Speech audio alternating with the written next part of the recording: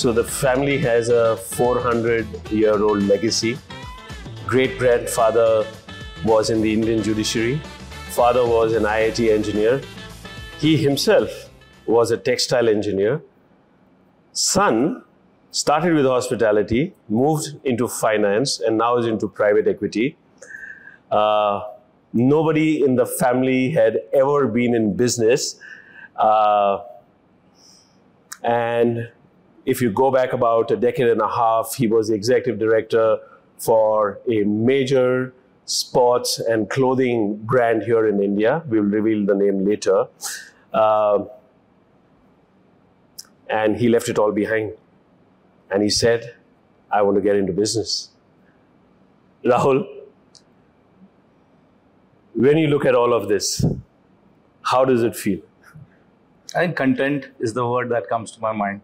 Definitely, let's say having failed would have been less of a pain than actually not being able to do this. So let's say at the age of whatever, you kind of put your socks up and shoes up and you basically look at it, what have you achieved in life? And I think if you've not done this, that would have been a bigger regret for me. Yeah, but no legacy of a family business, right? And business is usually associated with only risks. Sure. And especially in Indian context is business, and you rather be comfortable, let's say. And you were with Reebok India at that point in time and pretty much the Superman in India. Yeah. But you decided to leave it all behind to start your business. I want to go into that transition in your mind. Sure. Because I'm sure at that point in time, let's say 2007, 24, 18 years ago, you would have been in your late 30s. Yes. So that was 36 at age. And I would say that's the time you are going to take larger decisions, because my dad had just got retired. They were settling in. Son was 6 years old, well settled in a school. We had moved to Gurgaon in 1996. So we'd already been in Gurgaon for 10 years. So I think that's the time when you kind of start to settle in. And at that time, it was a situation where within the company, because it was bought over by another large company, I would have been transferred outside India because they said you would reach your peak. And from here, the only, let's say, rise up is to go outside. And for some reason, I would say, let's say when you're much younger, you take that step. I didn't want to take it. And we decided as a family that let's stay put, let's enjoy our life in our own way. And we didn't realize that a business would actually, so it kind of came in naturally that, I think doing your own would be easier. And one of the quotes which came, because when I was when I quit and I didn't know what to do, there was a kind of a sabbatical period where you're kind of figuring out, should I go and get a job within India? Outside India was already available. What should I do? And then came in an email. I still remember the quote, and there was no WhatsApp those days. So an email came in from a school buddy, and he says, I've known you forever, and ships are safe in the harbor, but that's not what ships are made for. True. And that actually just, boom, it just hit me hard. And I said, yeah, that's what I'm going to do. I'm going to just start sailing. And that's what happened. And I think what you've done is something that you do better. And I was running a golf business also, a golf and clothing business within the whole Reebok. And I got the rights for Greg Norman, which is a very famous golfer who's got various different enterprise. And I basically started doing, okay, I'm going to make golf courses for you in India. I will do your clothing from here. And I took the rights for that license. And for 5 years, I was doing that. And I was very happy meeting people and actually making golf a larger sport. Yeah. And that was because, was it a natural extension from your Reebok stint into sports and sports management? I knew, and this was sports clothing. And also, when you're in a sportswear company for a long time, you see sports as a life, literally. It just becomes your life. And I realized that that's what, and being in Gurgaon, and if you recall Gurgaon in those years, the golf has just kind of really progressed. And everybody out me in the corporate world or otherwise, and friends said, I want to play golf. Everybody wanted to play golf. But you just can't go to the course and start playing. And I thought, and that's the time I realized that there's no place you could go try playing golf, or you could basically go and buy anything for golf. You had all the brands, you had to ship it inside when you were traveling out. You had to carry those big bags. Why can't we all do this? And in Reebok, I'd been a retailer too, because, Reebok had so many stores. So I knew there's retail, and retail is just booming. There's no online at that stage. There was nothing called e-commerce, right? And I thought the physical store, and that's why we created something. So while I'm doing the background part, I created something called the Golf Works, which is India's largest golfing facility. And it was 50,000 square foot. You could come and play golf. You could try. And we had bar inside. We have a cafe. We had a restaurant. The whole works. But we had about 35 brands that you could come and physically see.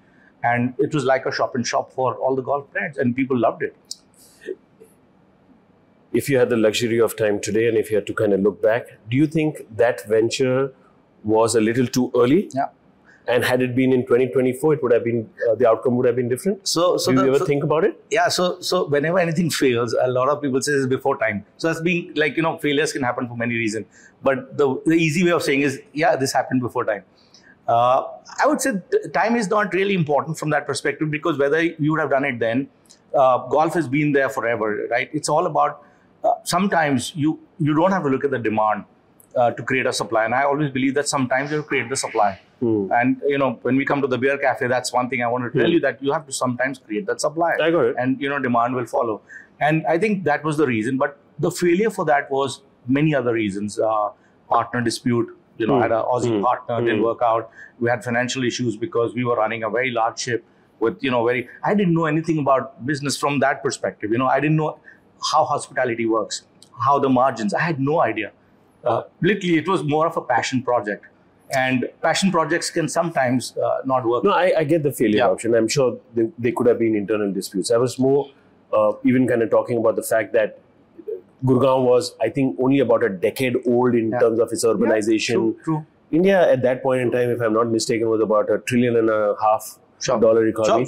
There was hardly any wealth, or the concentration of wealth was even few in the first decimal of the population. You're right. And I think also what's happened is, I don't look at the people. So the golf was being played by armed forces people. Correct. Okay? They literally don't play it for luxury. They play it to, kind of use the time. And that's their, that's their way of getting out. But more importantly, they were also not consumers. They already have their club. In India at that time, I remember there were 150 clubs. 100 were owned by the armed forces and 50 were there. There was only one public course, which is Lado Sarai. Can you imagine? In India, had only one public course and the others were private, so you had to be members and all that. So yes, it's always been a luxury sport and a little more. But today what's happened is, one, obviously, very good golf. India has great golf players. So that's one. So overall, you see that India across the world. The other thing what's happened is that the Naya generation is actually playing. So we would play to retire. My father started playing. As a leisure sport. My father started playing golf. He was playing every day. Became literally like he was a champ in his own way. Became a single handicap. He was playing every day. Now that is post his retirement after running his. Now today, I have seen people at 14 or 15 wanting to start playing golf. I think that's the big difference. So from that timing perspective, I would say yes, that young consumer exists today. And today it would have been more successful than it is. So, and you had some excellent role models, both men and women at that point in time. Jyoti Randhawa on one side. I'm sure there were so we had really good people and they would come to us. We had a lot of collaboration with them. We did a lot of work with them. But like I said, yes, more people are playing today than ever. And the same thing then actually pivoted into the beer business, where today the beer is being consumed far more than what it was being consumed earlier in terms of the kind of beer. So, firstly, textile engineer. Right, I'm trying to connect the dots here. Textile engineer, sports, sports management, leave it all behind, and you say, you know what, let me get into the F&B space and more in the beverage and space. Where did this stem from? Sorry, there has to be some backstory to it. The backstory is very simple. We stemmed from what I would observe, because we were getting a lot of people. So we would get close to about 4,000 to 5,000 people coming in every month into this place, which is open to public. And it was a place you could come, you could play, you can have a great time. We had a lot of expat communities, because expat communities for them, post office hours. In India, you can't play night golf. Okay, there's only one place which had only in summer months and stuff. So we could not play night golf. So this is a place they could come after their work and stuff. But one of the things I realized is we would do a lot of tourneys and we put together, we had a whole management program where we would basically get people in and corporates to come and play. And at the last minute, a lot of people would actually say, oh, I've got a backache, I'm not feeling well.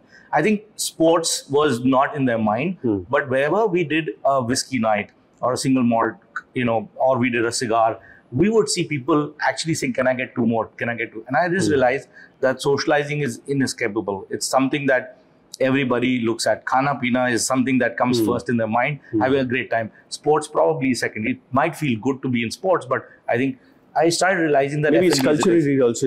India is like that. It is right? like that, and going out meant a luxury in itself, right? Going out to have a great time with my friends, and there was no delivery at that time. So we're talking about those days when there's no e-commerce and delivery. So we're talking about the time where people would go out to kind of just get out and de-stress themselves. But de-stress can happen in the game of golf, but it was happening mainly in the F&B. And we started seeing that 80% of our revenues were actually coming from F&B.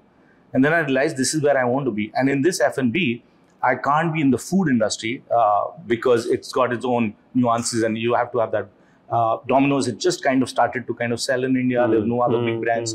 Things where Starbucks wasn't alive and all that stuff was happening. But McDonald's was there. McDonald's was there with Vikram and things were happening. So I actually went and met these people. I met with a couple of people. I kind of met with them and I actually started to interact with them. And I started to realize that, yes, this is an industry which is interesting, but I don't want to be in food. I would take the beverage route, and the beverage route has a hot and cold. Simple. I said, I'm not going to be in the hot. That time the chai guys had not come. Starbucks was about to set up. There was obviously some brands. I said, I'll go cold. Now, cold has only two things. You have alcohol or non-alcoholic. I don't want to be in the juice business because I had some friends who had done juice and failed miserably because while we talk healthy, we don't drink healthy. And from that perspective, I just realized, let it be the boozy business. And again, in that, it's very simple. Can't do wine. It's a pretty difficult business to be in India. From that perspective, it's only in selected places. I don't want to be in brown spirits and white, and so let it be beer. And that's how it happened. So it was like basically just like when you sit across and you start to... But even at that point in time, especially, again, you go back to your Reebok days, right? Yeah. You must have access to a lot of data. True.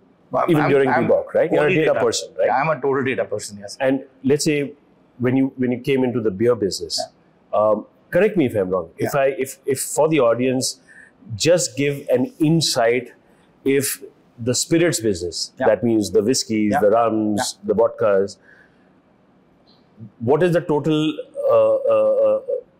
number of million cases we produce here in India? So whatever we produce, we consume because there is no, let's say, inventory of that kind. There's only rolling inventory and we're not a big exporter. We are a $40-50 billion market in India when you talk at wine and spirits? Actually more. So it depends on how you see the market. Okay. The way to see the market is there is off-premise, on-premise. So that's on-premise will sell at a higher price, off-premise. So the way we look at it, if you look at the market from a point of the brewery or distillery, which is the turnover of that will be about 1/4 of the street price. Got it. So the way you look at the industry, you look at the street price. Street price means what you go to a vend. So India has 100,000 places to go and buy. Got it. 15,000 are on-premise, where you go and get served, and 85,000 are off-premise, where you go and buy. So it's like... So the tertiary, the tekas, whatever. Every retail possible. So either you can be off-premise, on-premise. That's how, the 100,000 places.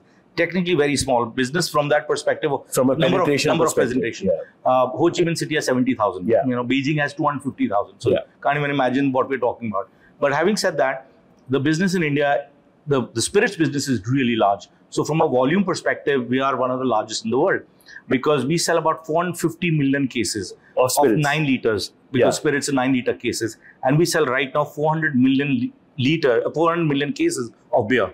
So it's technically about 55-45 in terms of volume, but value-wise, it's 85-15. Because spirit is much more. 9 liter case would be at least for 2,000-3,000 rupees, whereas a beer at that stage would be 600-700 rupees a case. I'm talking manufacturing. But it's very surprising.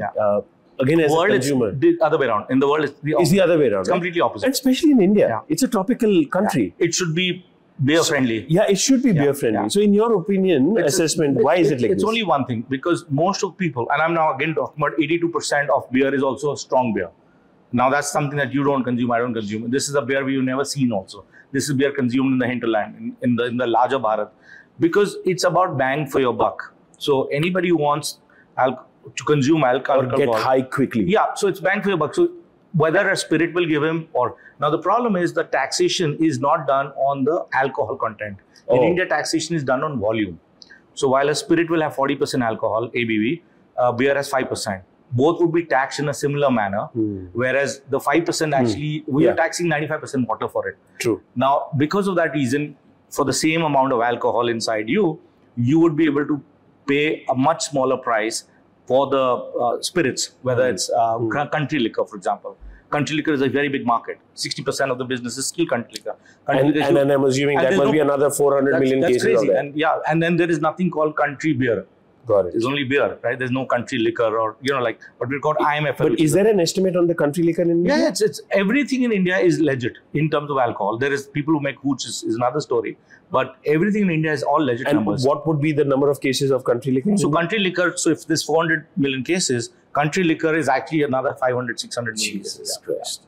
Wow. What we're talking about, 400 million cases. And it's only because of the price point, right? It's because the way India is. It is for the mass. It is what everybody, let's say, somebody who's a labor, who's just a daily laborer would be. Has to go home, he has to get his, and but beer, from that perspective, while volume-wise, let's say, equivalent to spirits, but like value-wise, it completely changes.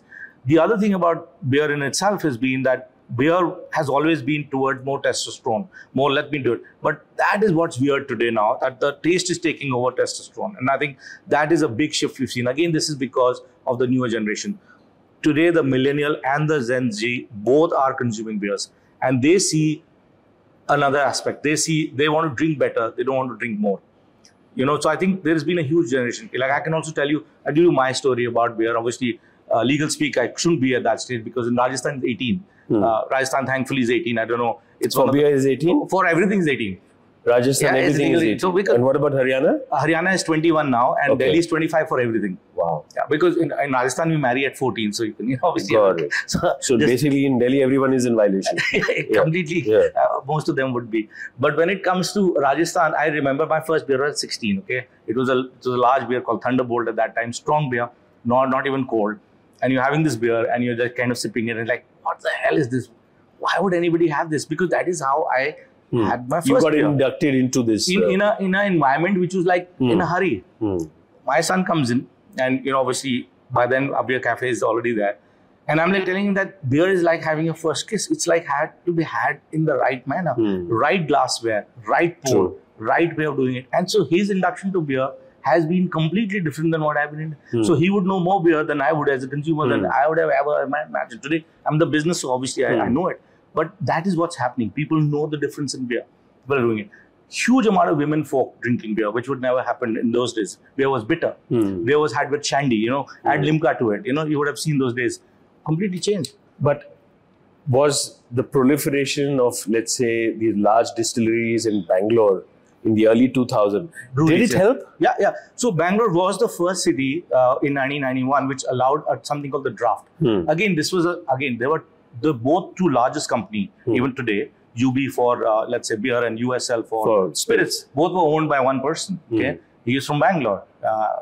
And he would do whatever it takes. He was a guy who would basically run the business in the way he would like to. And he had everything in his hand. So he would actually be he would be high on innovation. So everything he did was high on, and he realized that people were drinking draft beers. India didn't have it. So he got the government to, allow that. So Bangalore became by de facto. And also it was his home turf. It was everything home. So it became, the beer city. I still remember the first time I saw a draft was 1991, and there were like these pubs in Bangalore. True. It's still considered the beer city. It is called the beer capital. Sorry. Even today? Even today, because the most amount of microbreweries are in Bangalore. And after Bangalore, there are 75, and there are 25 in making right now. So 100 microbreweries over there. Yeah. So such a small city. And when you look at a place like Gurgaon? So Gurgaon at the peak had gone to 45, 50. Today it's gone down to about 20, 25 because a lot of other reasons. Yeah. But Delhi doesn't have much because of the microbrewery policy. So microbreweries, again, these are what we call brew pub. You brew on and site and you sell on site. In India, right now, we have about 200 plus of them, but it's only getting bigger because this culture is getting bigger. We don't run brew pubs. What we do is obviously we run what we call the cafe format, and I'll talk about it and why I believe that this is a better formula than having a large ship, because I've run a large ship and the large ship has an issue. So I was running an aircraft carrier, and an aircraft carrier, let's say, gets hit by a torpedo, it sinks. What I have now is smaller boats, and 1 or 2 boats can go. Yeah. I don't have a problem. It doesn't hurt me. But tell me, sir, let me go back again into that entrepreneurial journey. Yeah. You decided to get into a market which even today is very heavily regulated. It's regulated. Completely Every regulated. state is different. You say, right? Every pin code is a culture code in India. True that. Right? What went into your mind? You know what? Here I had a sporting brand. You know what? I don't need those kind of licenses because it's clean business. You can just about enter any state, open up your retail outlet, and you're selling shoes and clothing and everything. But even sports for that matter. Sure. But beer was something which again, 40, 50, 60 days of the year, I believe, are dry days. Yes. There are so many other so-called taboos associated with, I would say, the liquor industry. Yeah. Right? And what fascinated you? So to start with, like I said, I'd done my funnel and I realized that let it be beer, you know. So that I decided that beer is going to be my thing. And that's why when we called it the Beer Cafe, it was very simple. We have two evergreen names, both are 4-letter words. So I moved from a 4-letter word called golf to a 4-letter word called beer, which attached with another 4-letter word called cafe. And there's no other 4-letter word left now. But so the beer and cafe in itself are two evergreen model, right? The beer is beer and cafe means what you look at. So what you're sitting in is a cafe. This is how. So that was the rebel or the disruption that we wanted from a place of, let's say, where you'll serve people. So you had only two options there. You had these didn't check kind of nightclubs and high premium places or high fine dining. So you would have to go to hotels. Those are the days, I'm talking about 2012. You go to a hotel to actually see high nightlife. You know, you could not, there was no nightlife. But it was expensive, premium, very pretentious. And then you had these really shady places. Dark and dingy. The permit rooms. The permit rooms, which are still there and they'll continue to thrive. But there was nothing in the middle. So that's where the disruption. So while the beer was the product, how do you serve it was very important to me. And for me, it was, I'm going to serve this in an environment which is very casual. It is unpretentious. And the idea here is, the line we use it, we call it come as you are. Come as you are. And that's the concept. No reservations, no fancy clothing, no nothing. You can do whatever. As long as you're legally allowed to drink, come in, and be actually open to families. And that's why 90% of our outlets are in malls. Malls are family places. We don't have community centers in India. Malls become like the place to go to. Where do you go with your family and children? Where does your help go with you? We allow everybody. I would show you pictures where you have 3 generations drinking. The youngest generation is in a pram drinking, you know, milk from a bottle. And, you know, and that's okay. We're not going to serve a non-legal drinking age, but we allow it. But tell me something. Do you also take it upon yourself to, let's say, I wouldn't say educate, but influence the wider public that it's a beverage? You know, do not associate it with, let's say, alcohol per se, because the ABV is about 4, 5, 6% depending upon it. So it is low on alcohol. It is healthier, for sure. It's also about, it's a refresher. So it's not diuretic. It's actually refreshing because it's a fermented beverage. It actually is good for your health. But the perception is totally different. The perception, overall, India would say, okay, I want to get high on it. But where I'm talking about is obviously the larger cities, the metros and stuff, where there are travelers, there are people who are, let's say, global. These are Indian globals, global Indians. They know the world, they've seen the world, and they want that in their neighborhood. I'm not going to ever buy a beer and bring it to India, or even from a duty free. You might have the most fancy Japanese whiskey when you go to Tokyo. You never buy a beer and bring it back. Because that's not seen as, you know, I'm not going to carry right. wine, you would do champagne. You won't collect beer. And beer is the only product in the world which has a shelf life. So the day the beer is made, and there's no provenance, as you rightly said. There is zero provenance. So it's not, you know, it could be, okay, it was like Budweiser is not American. It came from Budwara village in Czech Republic. So nobody even cares. It became an American beer, right? Okay. So the idea here is that beers have zero provenance. They could be, okay, where they're headquartered. That becomes like today, Kingfisher is a high core Indian beer. It'll always remain an Indian beer because it was made here. It has become the most popular beer. From that perspective, what we realize is that because beer has a shelf life, you're sitting on a time bomb. And it has to also move from place. You're also got 95% water in, it's 5% alcohol, right? So you're basically taking liquid, moving from here and there. So while it seems like a simple product, commodity, it's actually very difficult to run because you're running something which has a shelf life. You're running something which is high on volume, which means, and transport costs in India are paradox. While we have the largest amount of road network in the world, the cost of transport is very high. The friction cost is very high. So you're looking at it. Then you have to keep it cold, which means you have to have your chillers running 24/7. You just can't add ice to it. So you got that cost running, and utility cost in India is higher than anywhere in the world. So you're looking at everything going literally wrong from that. That is why people don't want to be in this business. To be very honest, somebody said, where is the competition? I said, if they look at this, they say, forget it. The other part to it, and this is obviously a dirty secret, not in my case, but a lot of bars would mix their alcohol, you know, and do things nasty to it in order to make the margin. You can't do that with beer. What will you add to a beer? You have to serve it the way it is. So there is no way. It has to be genuine. It has to be fresh. It has to be cold. And that is what we're obsessed with. And that is why, and it also has to be, so if you go to a bar or a restaurant, you will get very few SKUs, or let's say, meaning you'll get very few options. And you'll say, okay, the guy will tell you, let's say go to a Goa beach, and the person will tell you what, you won't even ask him a beer. You'll ask him, kya thandi hai? Give me the coldest. Because you're in that mindset. But let's say you go to a place and you've gone for food. Honestly, beer won't matter to you. You might be a beer person because you just want a light, refresher drink. You'll say, okay, whatever is there. Like last night we went and had some place. There was only one beer. I didn't care about it because I'm gone for something else. But when you come to a beer cafe, come on, man, you have to come. I'm calling it the beer cafe. I go to a coffee place. The guy can't say, I just have one coffee. It's not a... So you could have been a brewer as well, right? But beer cafe, the concept that you have beer from all around the world and under one roof. Why this concept? Because we believe when you call yourself an authority of beer, or when you say, I am for beer and beer for all. So simple, we call it beer for all for beer. That's basically our kind of a war cry.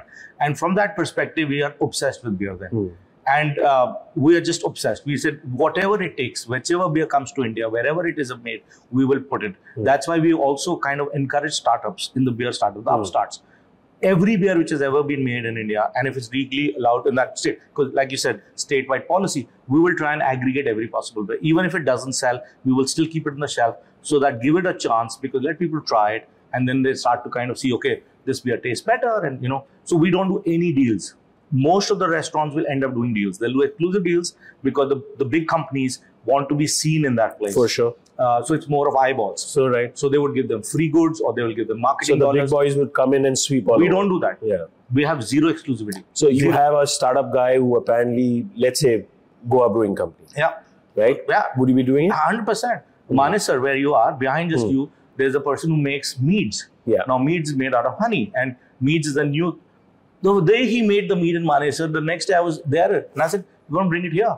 So the meat came here immediately the next day. We would go and support anybody. So you would be literally the retail incubator for them as well, I would do anything for them. Their litmus test for their business. Always happen. If they kind of close shop, I can't help that. But I will do whatever it takes to bring them to fore. And you started, where was your first beer cafe? So it happened in Gurgaon. And again, the obsession was that yes, this is what we'll do. And we started the first one in Ambience Mall, where the golf works was. So it was easy. I knew the mall, I knew the people, and we started off. And we opened about 3 or 4 very quickly. In Gurgaon itself? Within Gurgaon. And 2 came in Delhi, 2 came in Gurgaon. And the idea was that I understand my market. Now I entered another state, because if you look at NCR, from a liquor perspective, alco-bev, it's actually 3 states. Got it. From Noida to Delhi. Absolutely right. 3 different states, 3 different regulations. So great, I will learn another state. It's more of the knowledge, like I said. We got into it.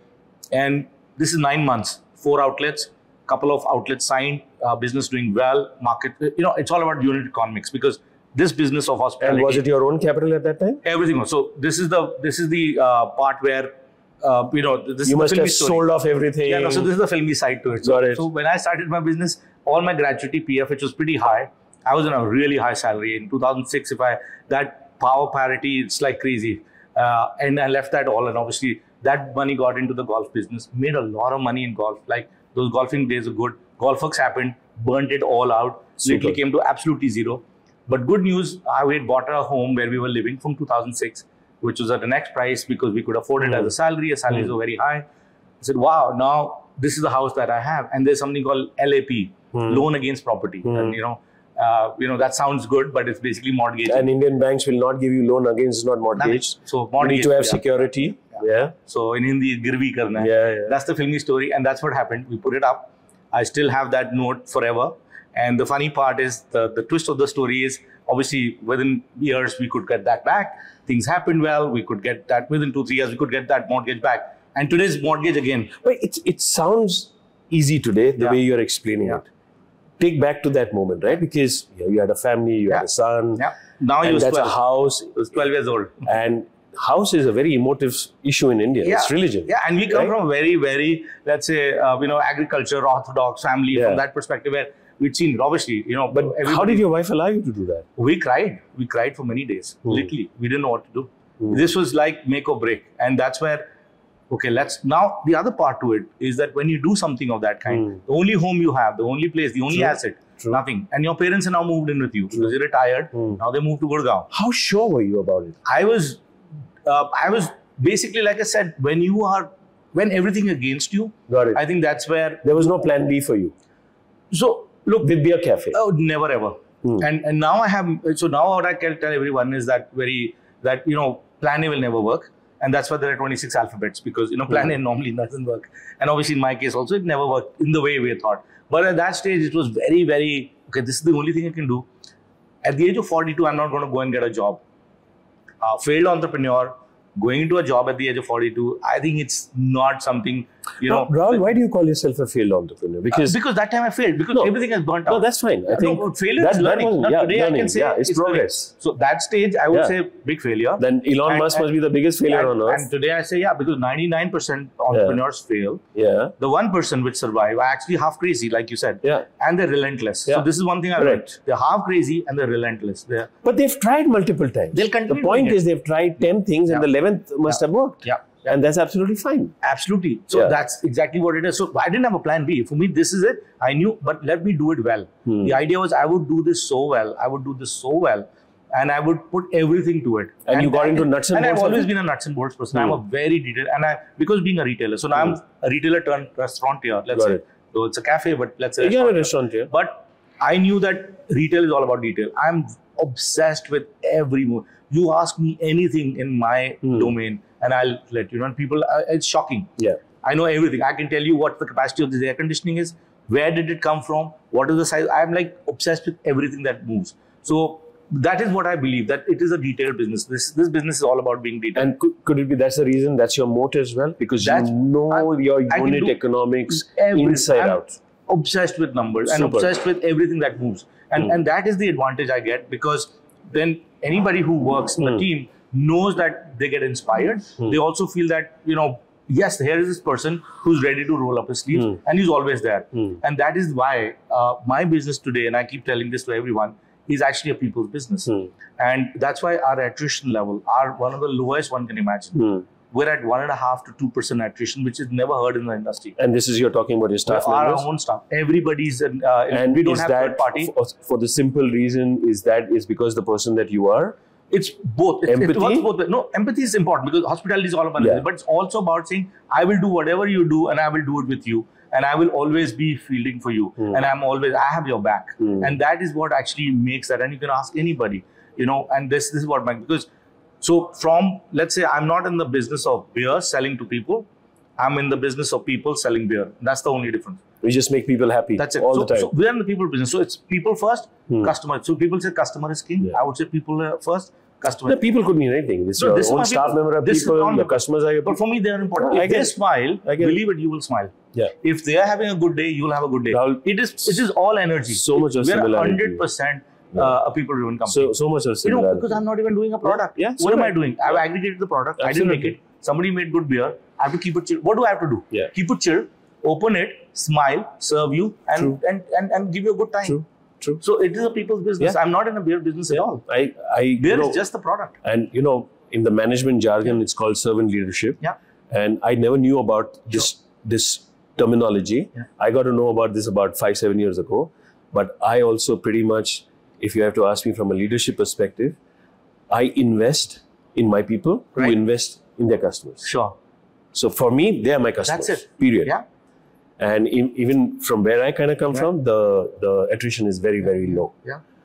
And I'll give you this, the strangest thing happened. COVID actually turned, and obviously I'm sure there'll be a COVID question. Yes, there will be. But I can actually put it there, that the realization of people came in actually during COVID. Right.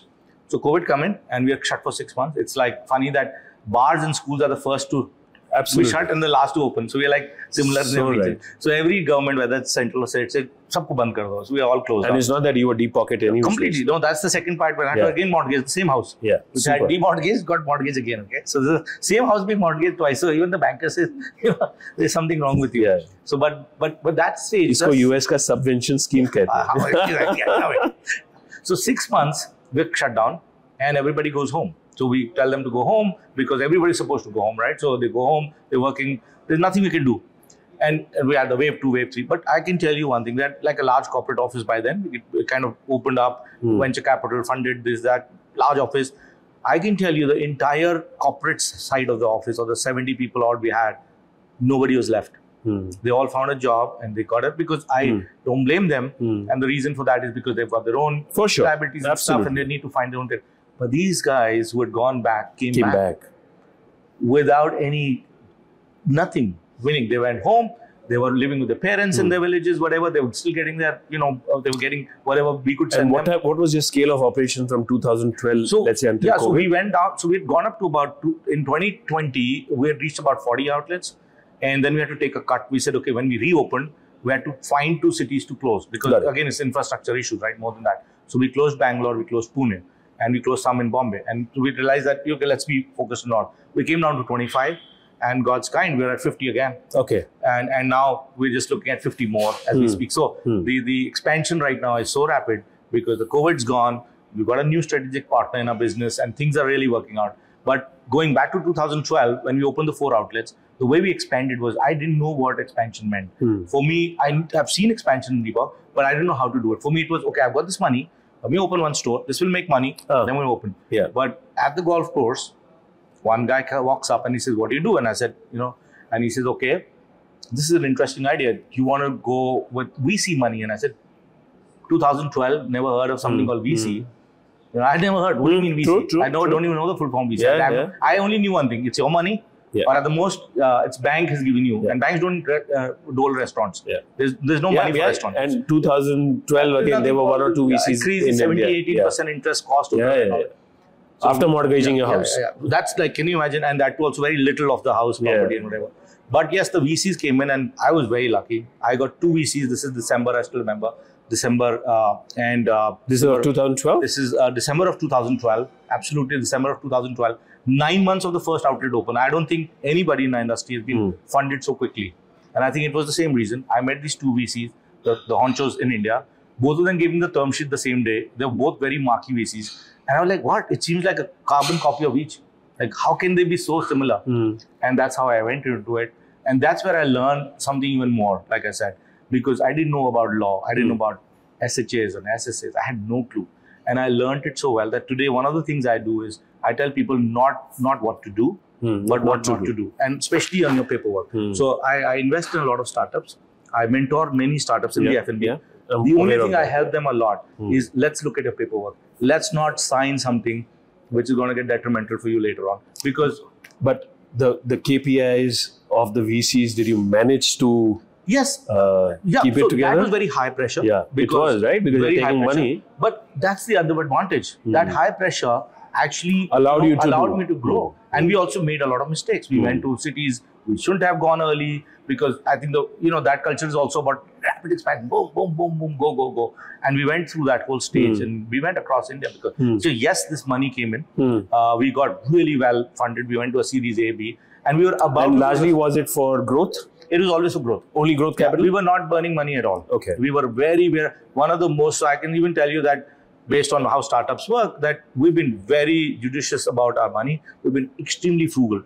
We've done a business of annual business of, meaning overall business of about 5 to 6 times of the total money we've raised. So it's been very, very good. And the asset value itself has an underlying value, not just the brand value.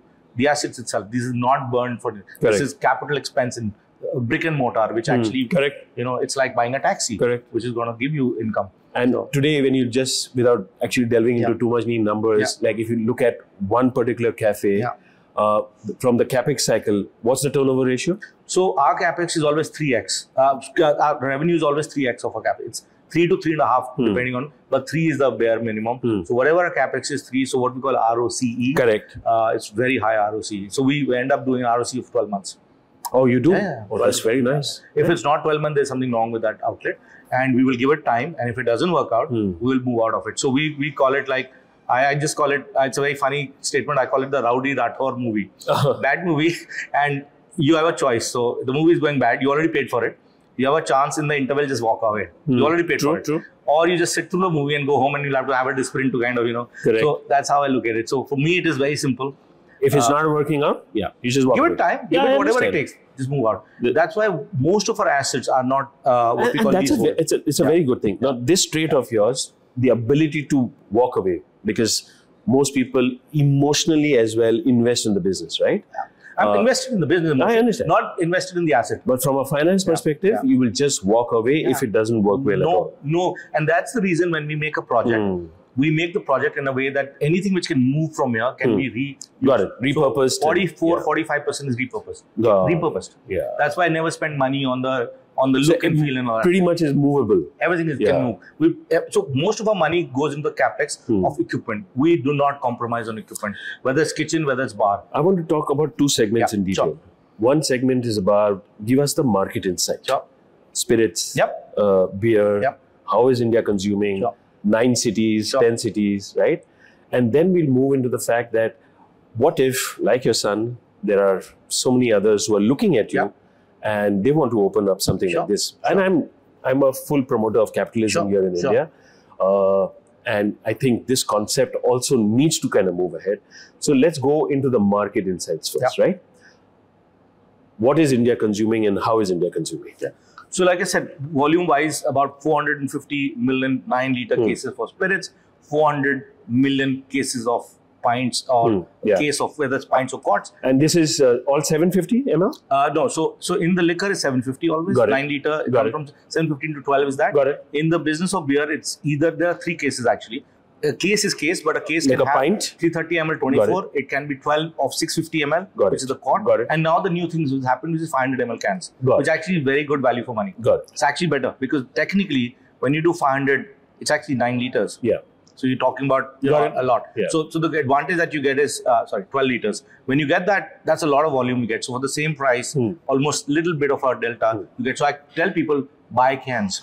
It's also more environmental friendly because the cans cool quicker. Cans are better at home also. It's got all that. Coming back to the point.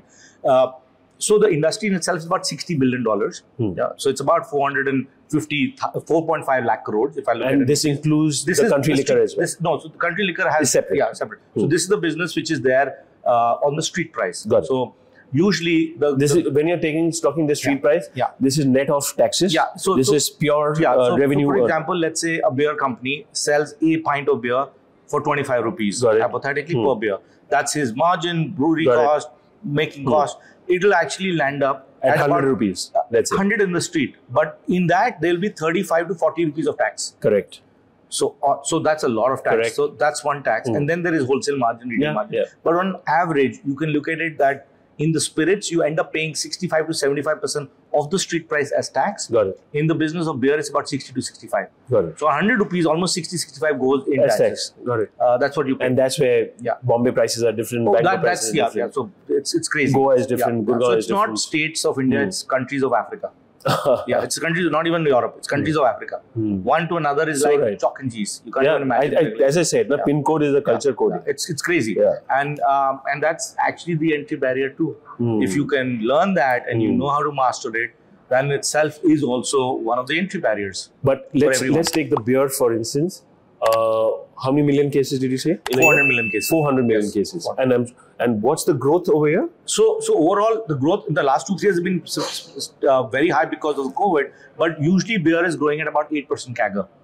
So the way we look at it is... But in the overall scheme of things, by value and volume. So by volume, it's around 50-50. Yeah, it's volume is 50-50 almost. But by value, 85-15. Yeah, obviously because you have semi-premium, premium spirits.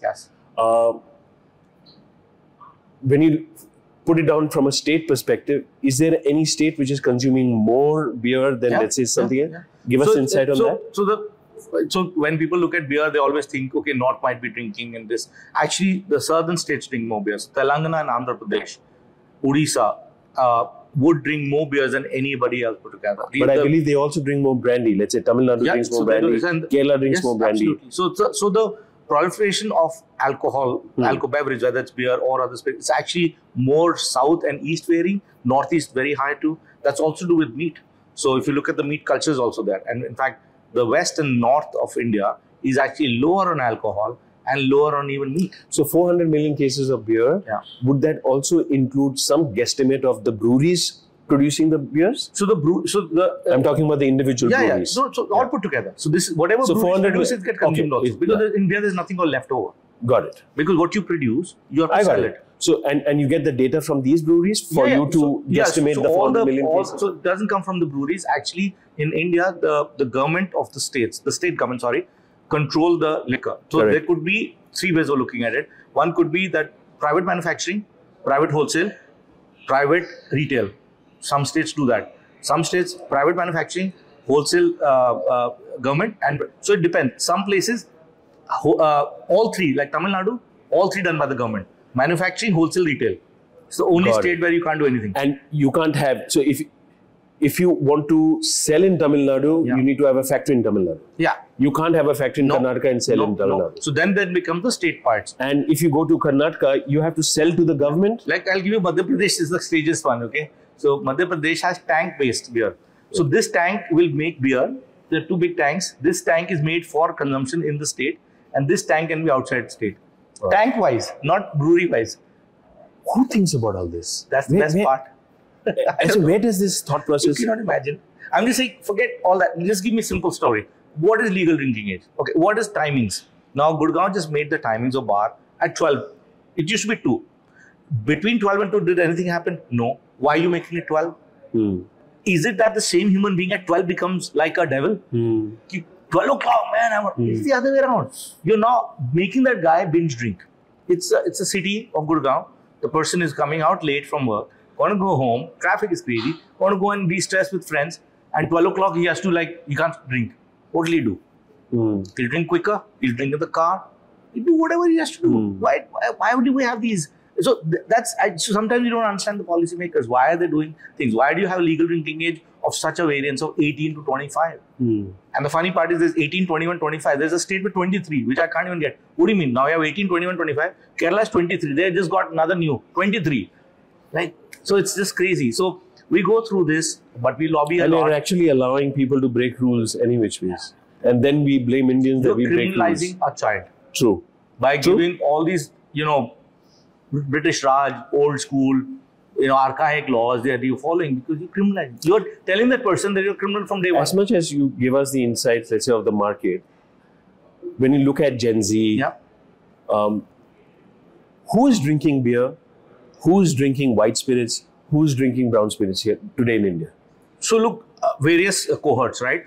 So brown spirits, good news. The Indian malts have taken over. Obviously, much less in volume. Let's say you're talking about the trend side. You're talking about the Rampurs and Indian malts have done more than imported malts. Done. Where all the blends put together, our Indian malts have done more volume. All right. Already doing 150,000 cases. Crazy. Now, small business, but just shows that today the Indian malts we are producing as good as anybody else. And Indian malts are beautiful. So the malts have come of age, and like you said, where is the trend going? Who are consuming?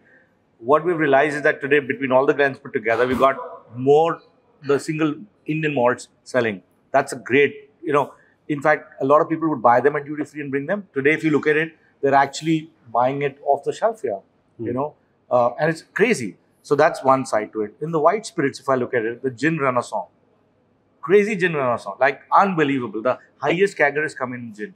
And I can bet that the next one is having an agave. We can't call it tequila because it has to be provenance made in Mexico. So do you think this is where the market will expand? It will. Again, but today maybe growth. From an overall perspective, maybe 2 or 3%, right? Vodka and gin combined, 4% at best. So in the white, the gin renaissance moved into the whole agave part to it. That's great. Now, if I come to the beverages, which is like the alco-beverage part, not the spirit side, wine, again, is only going to grow. There's no doubt about it. India is making better wines of, much better than anywhere we've done ever. And those things are helping out. Wines come in a can, which means now it's more younger. True.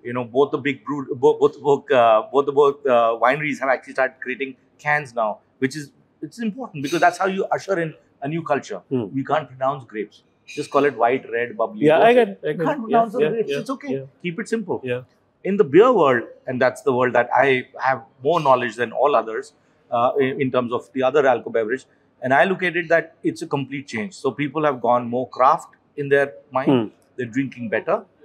Is that the transgenerational shift? Complete change. So they say, okay, I'm going to drink, so I'll be more sessional. Okay. Let's say a little years back, you would say, I'm going to get a high, I'm going to get drunk. I'm going to do it once in a while. Now I would see people who drink every day. They'll consume every day. So that's a sessional drinker. That's how the world is. I'm going to drink better. I'm going to drink less. It's that simple. But overall, I'll end up drinking more at a higher value because I want to try new things. And that is a big change. So he's not or she's not a person who's just going to say, I'm going to get busted.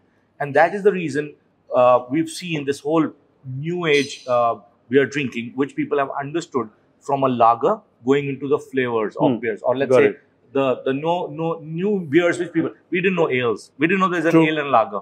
We're a lager country.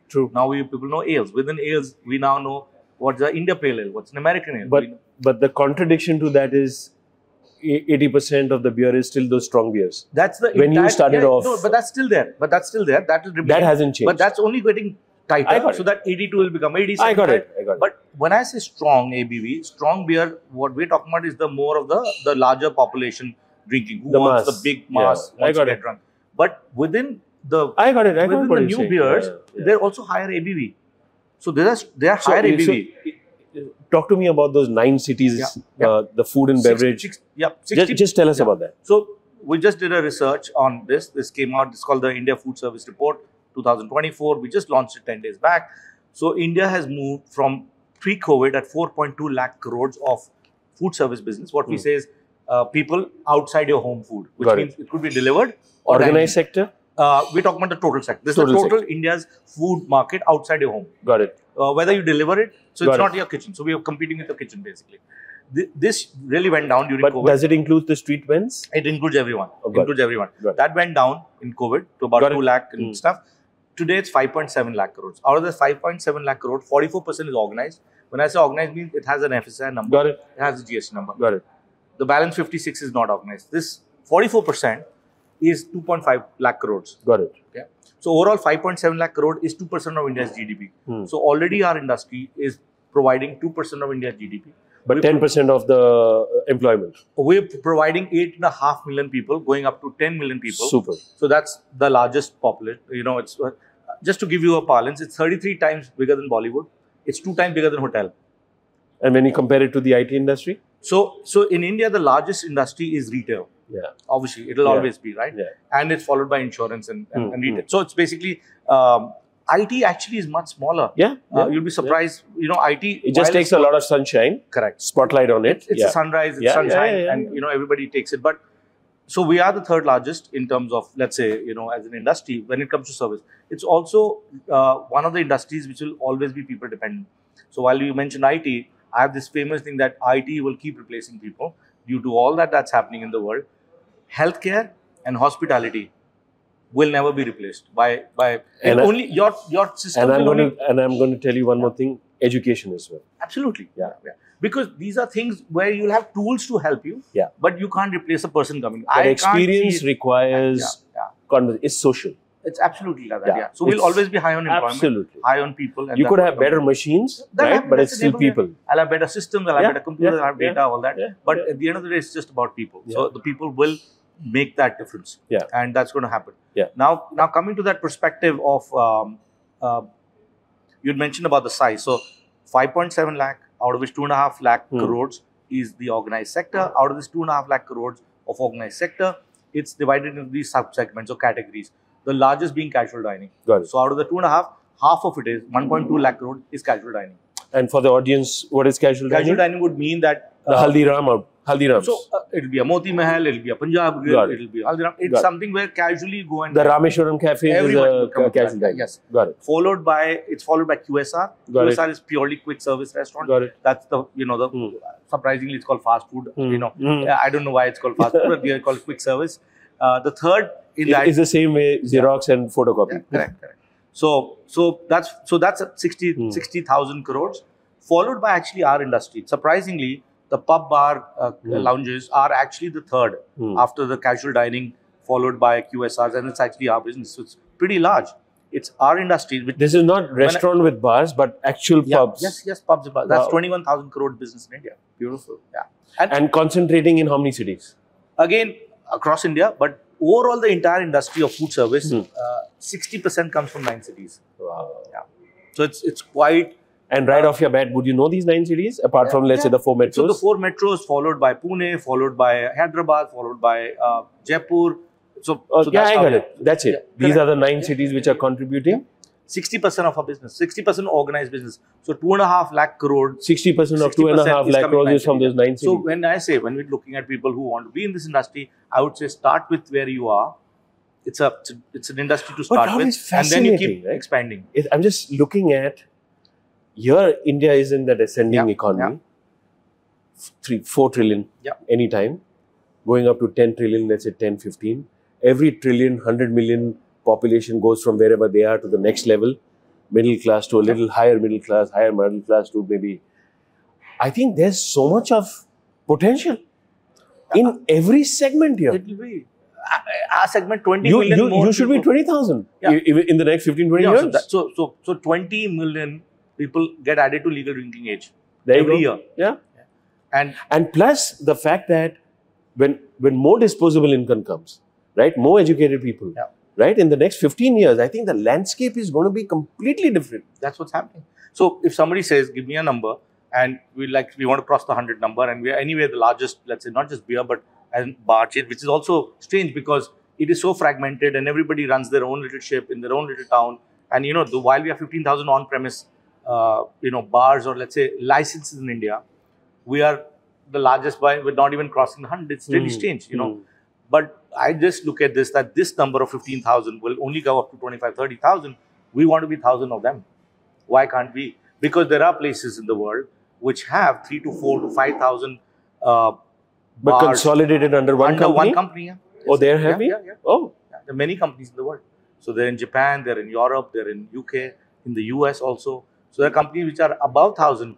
And I'll give you another fact here. So in Shanghai, just recently, the 1,000th Starbucks opened. I'm not talking China. The 1,000th in Shanghai opened recently.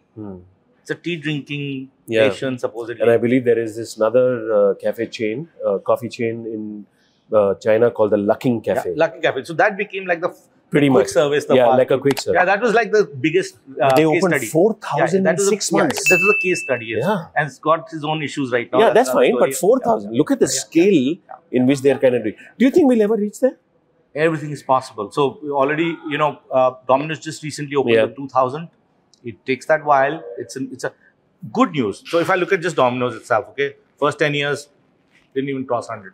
Boom, it goes. So I think it's that what we call that number. We always call it's that 0 to 1, and then 1 to 100, and then 100. I think the pace of that is going to be rapid. So if somebody tells me it took you 10 years, and I would say 10 because I'm just taking off 2 years of COVID. So I wiped it off. That's why I say I'm 2 years younger, because COVID are like those buzzy years that you don't want to talk about.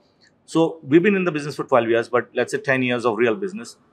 It took us 10 years to reach 50. I would do another 50 in 1 year. And I would go from 100 to 1,000 actually in 5 years. Wow. Tell me something. So it's possible. So that's what's happening with everyone. Could it also be, and I'll draw an analogy, let's say, with motorcycles 10 years ago, Hero Honda would open up a distributor, an outlet, would sell in a particular, let's say, pin code, district. A year later, Maruti would kind of come in. A year later, Hyundai would kind of come in. So in your case, would it be like, let's say, Domino's comes in, and now you have people eating pizzas, and then you have the Costas coming in, and then you have that's what McDonald's did. So McDonald's, as you know, is a burger company. They can't even make that money in that burger. It's actually a real estate company. That's what they've done in the US. So they would go and find these places, make these big boxes, and then everybody else will come in. Now in India, the biggest paradox. So we have 2 paradoxes in India, which is my favorite paradox. First paradox is that we have first world rent with third world sales. So our rents, like when we say Khan Market and all, Tokyo, you can never make money. But the sales are not even. So absolutely. So that's the biggest part, because we don't have quality space. And the reason for that is the government's also not done enough for it. We've been always talking about why doesn't the government free up land for F&B? It is an employment generator. It gives you votes. It gives you everything. It gives you taxes. Gives you local. One of the things about our industry, it's very localized with employment. I can't have a guy shipping from here to Bangalore. And you don't require that kind of skills as well. My guy can't even go to Delhi. If Haryana wants more employment, I will give you employment here. My guy doesn't go out. He's not going to go to Bangalore. No, all I'm trying to say is if you get into a manufacturing, there's still a process of training the person. This is the quickest. It is one day. We go like that. We go live. And it is basically what we call marginalizing this entire. So I can have the entire variety from a guy who's cleaning the floor to the general manager in one go. This is amazing. The way the industry in terms of and this is just my particular take, Rahul. I think the government for the last 10 years have taken big, bold decisions. They have for employment, right? For employment, from policy, finance policy, fiscal policy, monetary policy, infrastructure. Otherwise, infrastructure policy. I think the next 5 years, especially when we are going from 4 to let's say 5.5, 6 trillion, we will see the largest jump in policies. It is happening already. Right? To facilitate 5 to 10. You know, to facilitate that 5 to 10. This is the golden decade. This is the 10 years. Anybody and everybody, this is the 10 years. And I'm talking about every strata. Like, this is the time when India will shine to another level. And like, if your son wants to get into this business, not Beer Cafe, and like your son, there are so many others. For the simple reason, because it's a free capitalistic country, somebody wants to get into IT, somebody wants to get into F&B, somebody wants to get into, let's say, some other kind of a business. What would you tell them? So, what is your advice for them? So, I'll give you hospitality first. Like, that's something that I would do, which is part of this, let's say, the food service industry. And I would say, you know, one of all, you have to have passion. It is ruthless, while it seems glamorous. So, do not do it as a side hustle. Don't do it as a side business. Because the moment you put the prefix of side, it'll become sidey only. True. So, please don't do it. Just don't do it. So, a lot of people come to say, you know, I've got this, I've got that. I just don't. Please don't. Just go and spend that money in a good resort and get all the service, but rather than don't get into it. So, that's one.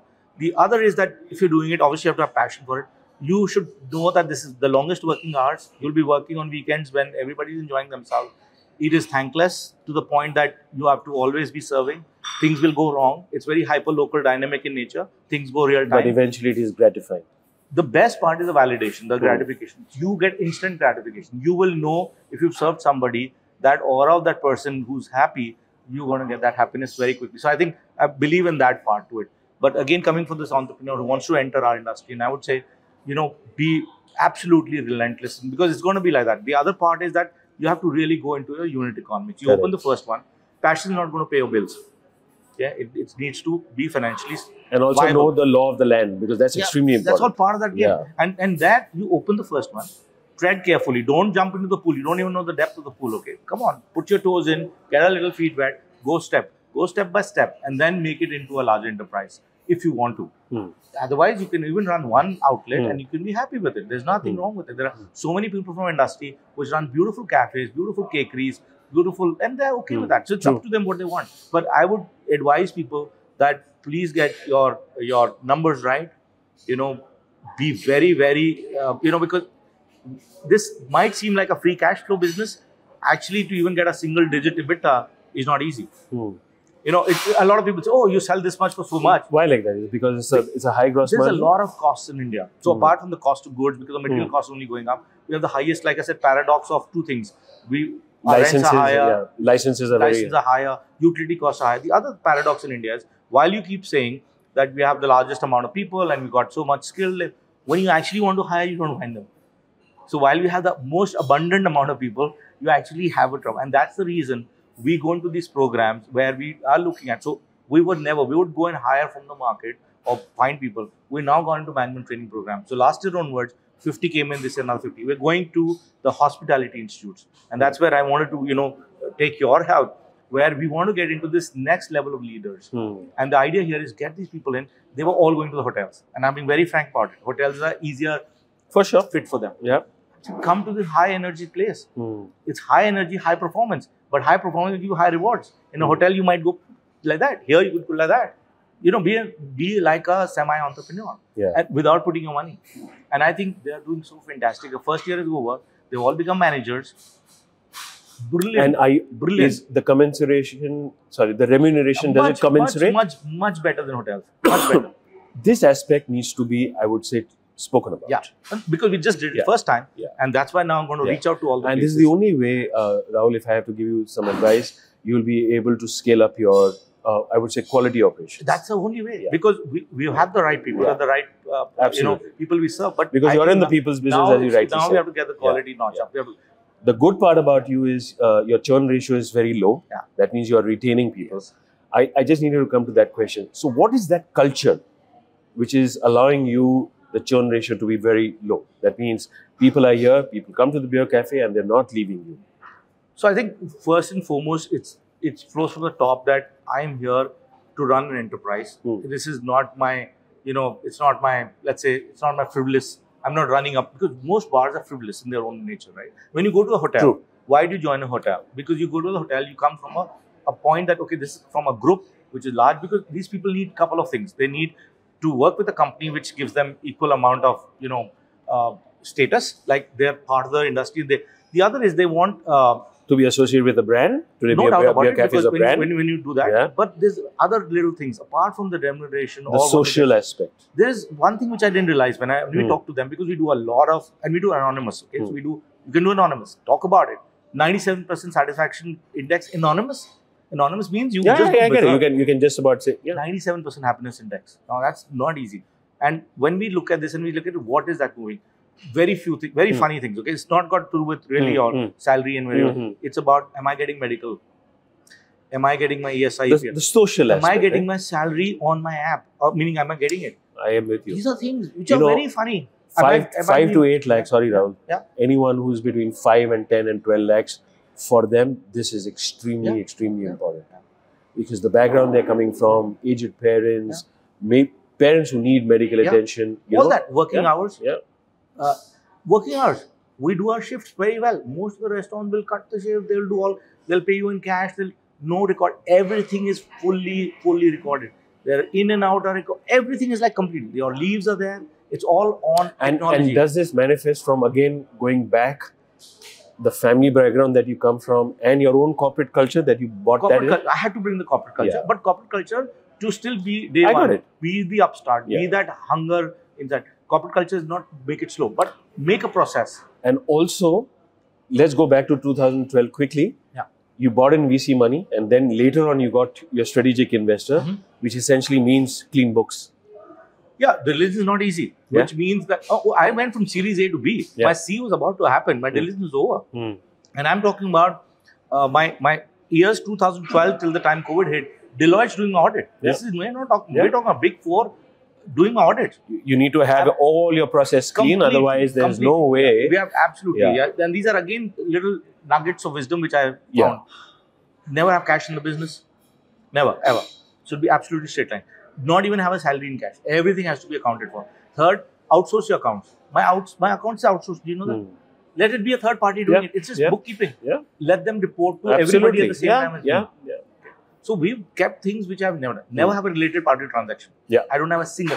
My own brother would sell me a thing at half the price. I'll still not buy it. And because it will come back biting me later. Just for disclosure purposes, nobody would sit on the board either. No way. So it's a very professional run. Completely professional. We don't want to do it. Super. So these are, again, I learn from people. And every time we meet, so this is again, somebody gave me, he was the partner at Deloitte, and he gave me these things. And I respect, every time I meet him, I tell him, you told me 3 things. He said, man, you remember? I said, no, I don't remember. It's ingrained. You told me these 3 things and I'm So even with Indian School of Hospitality, when we started off in 2017, we had EY as our auditor. Zero revenue, but EY as the auditor. Exactly. That's what it should be. Because that's how you create trust. An enterprise. And trust. It costs you. It does. But that cost is equal to brand trust.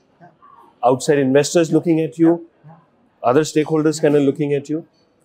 So I have a very funny statement again here, but I keep telling this. I said, this is the price you pay so that you can pay any price later. Yeah, so right. That's right. Absolutely right. We've come to the last segment. All righty. What are the future plans? And I'll tell you in the context, you have a son who's into private equity, right? And you have this fledgling. You are growing to go from 50 to, God bless you. 1,000, You never know. 1,000, 2,000. Where it's all going to be. So both sides to it. So the personal side and the business side. Business side, we will continue to grow. It is the country to be in. It's the best place to be in. When you created a brand, you need to kind of, do that. So I have this again. I use a lot of acronyms. Okay. So I use something called RSS. And this is not political ideology. This RSS stands for your business has to be replicable. It has to be scalable. A lot of people have replicability and scalability. There's one thing that they left out, which is called sustainability. Correct. So we follow the RSS model. Sustainability is very important. Every outlet has to make money. The corporate has to make money. Money. We are in commerce, right? It's business. So that's one part to it. So this will continue happening. I have a lot of let's say, energy left and will continue. I'm very energetic. My favorite words are "thakna mana hai," and I'll continue doing that and I'll keep motivating. That's on that side to it. On the family side, my son wants to be in this.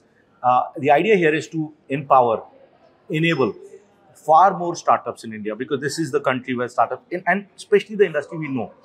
If somebody tells me, can you go and invest in rocket science, I would not be able to. I don't understand that, right? But I understand my side of the business, and that's where he will come in. He's had a hospitality stint, he's done that, and that's as a family office or a family, he will continue doing that, which means enabling more people. My knowledge, my experience, his expertise in the finance side, I think is going to just make it bigger. So that's what we want to do. More than that, the way I look at things are that every day gives me so much gratification, so much validation. When people come in, somebody says, "Oh, there's sweets for you. What happened? I just bought a motorcycle. Oh, here, I just had a child." Those are priceless moments, and I continue doing that. So the more I live those, the better I get. And do you think you have enough juice in you for the next 20 years? I don't know how many years, but definitely it's there, because the way I look at it, a lot of people call it... No, or giving back. As in, that... It's all giving back. Yeah. So I will continue doing it. I'll create impacts. These are all fancy words, but I will definitely keep inspiring. One thing I want to do, which is my own, and that's what my family believes that you should be good at, and I need your help in that. I want to be an educator one day. I want to be part of this whole education part, because one is that I've gotten so much love from this industry. I became a president of the association. Yeah. I'm a trustee of the association. I'm an outsider who became the president within 6 years of being in the industry. There must be something which people kind of looked at me. I want to continue doing that, inspire people, but be an educator. I want to come to institutes and actually give my side, because when my son was when in college, he would have the best classes were actually not just the professors who were there, were actually the visiting faculties or people who done stuff. True. Those wisdom is like beyond book knowledge, So, I want to continue doing that, So, you're most welcome always at Indian School of Hospitality. I want to do that, please. But let me kind of give you maybe a nugget wisdom on that. Two kind of education happens. One is, let's say you teach a class. Yeah.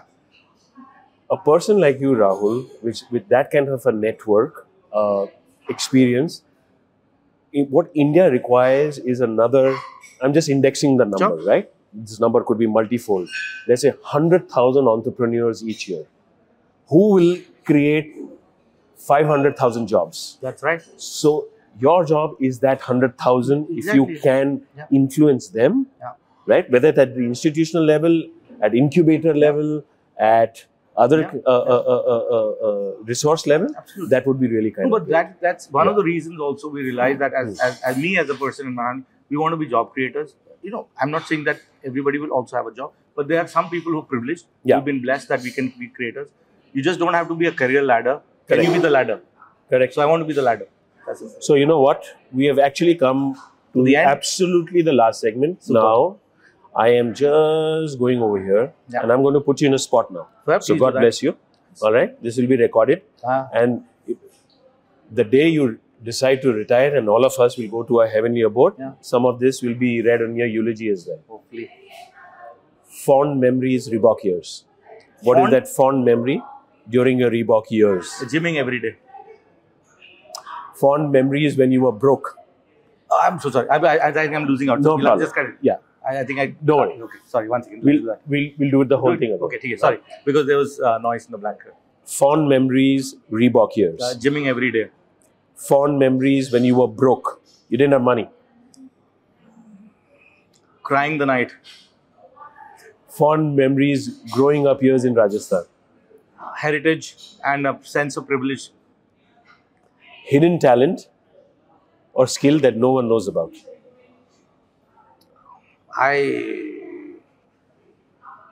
That's crazy. So, I mean, everybody knows about it, so there's nothing hidden right now. Yeah, but largely to the world, they don't know. Maybe your friend circle know about it.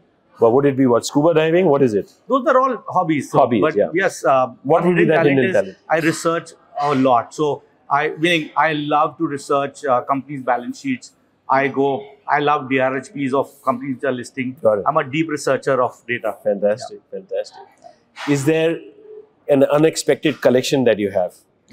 Single malts, Oh, you love your single malts? I have a very large collection. Collection of single malts? Yeah. What's your guilty pleasure? Biking. And what kind of bikes do you have? So at the moment, there's a Harley Fat Boy. Fantastic. is there any secret ambition left apart from teaching? Not ambition, but there's a lot because I'm a adrenaline junkie. We love to do adventure sports, so there's a lot still left. Like we've done 12,000 feet jump. There is an 18,000 feet jump left. There could be a lot. So everything to do with, let's say, adventure. That's something that's something which you will. I'll continue. I just want to keep jumping from places. Yeah. Any unusual habit that you have? I talk a lot. Which you do, like me. Yeah. Where did you get the most unusual, I would say, source of inspiration? You never expected it, but you were inspired, or someone spoke to you and you were really inspired. So unusual would not be, because it's usually usual, because you meet people, you get inspired, you spend. But you went into a place you never expected that, but you came out. Do you remember anything? Unusual. Okay, so mostly usual, but I would say unusual, again, very tough. But one of the unusual, so it's something that were predictable, but a lot of inspiration has many times come again from the Oktoberfest that happens in Munich, because it just tells you that people are so happy with beer, and that inspires that, they're obsessed with beer when it comes to it, and it happens every year. It's the world's largest festival, so it's kind of not unusual, but for me it was unusual because I didn't expect that nature and that size. It's phenomenal. If I have to put you on a spot, which is your favorite beer? So the style of beers I like is a Belgian triple style. So anything which is, so it's either a Belgian triple style or a double IPA. These are the styles. They're heavy. So for the audience, can you explain what is the triple style? So the triple style would means that this particular beer is it's again barley based. It's 100% barley based. But what it does is it's matured much more. It's got higher ABV. And a double IPA means that it's an IPA. IPA means an Indian Pale Ale, but it's got double hopped, so it's higher on hop. So anything which is far more flavorful, meaning if I have to have an easy drinking, it'll be a lager. Everybody does that, but I prefer, because I'm not drinking too much, I'm drinking in session, I drink something which is high on flavor. So these beers are there. Alcohol is something we don't talk about, Rahul. If you had to give advice about responsible drinking, right? And assume this particular aspect of the next 30 seconds is shown to the nation, what would you tell me? So it all starts from within, right? What am I drinking for? Am I drinking to de-stress? Am I drinking for socializing? What am I drinking for? Am I drinking to get high, or is the spirit making me high? It all depends on your mindset. It's a mindset game. So if our mindset says that I am a responsible in drinking, I'm not going to drink and drive, I'll get an Uber, I'll get a car, whatever. That is what it all starts from within. So the more we educate around it, it's not about just blatant advertising saying drink responsibly. It's about the mindset. It's the cultural change that we all have to bring in. And this cultural change is there in the world. If this phenomenon is there in the world, it's not that it's not there. It's just that we have to imbibe it. That's it. It all starts from within. Thank you so much, Rahul. Thank you so much.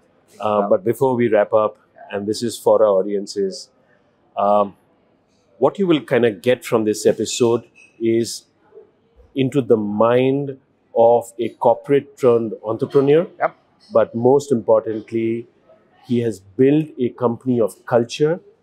And if I had to layer in top of that, they always say quality is not scalable, but I can reaffirm the fact that quality can be scalable if you have the right systems, the right process, but more importantly, like Rahul, your skin, your teeth, every aspect of your being and your DNA is within the system. And to complement what Rahul said about responsible drinking, I would only say this. It's a mindset.